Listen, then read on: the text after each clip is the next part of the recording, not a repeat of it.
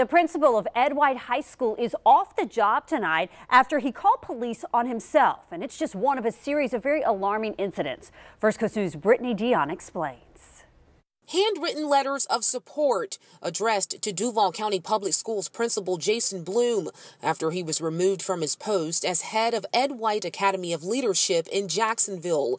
The letters were given exclusively to First Coast News by Bloom's family, who say the letters are from students. One saying, "You were the best principal I've ever had. You are truly a hero." Letter says, "I realized that you getting reassigned is actually a great thing. You can go make another school even better, as you have at Ed White." Bloom has led the high school since 2015. He was reassigned last week to focus on personal concerns, according to a letter sent home to parents Wednesday. He was at the center of a missing persons investigation. Police reports show Bloom's daughter was concerned about his welfare after receiving alarming messages from him. He was later found at a hospital. The report says Bloom was in distress and agreed to be held for evaluation. Since First Coast News broke the story, several people have taken to the station's Facebook page to defend Bloom.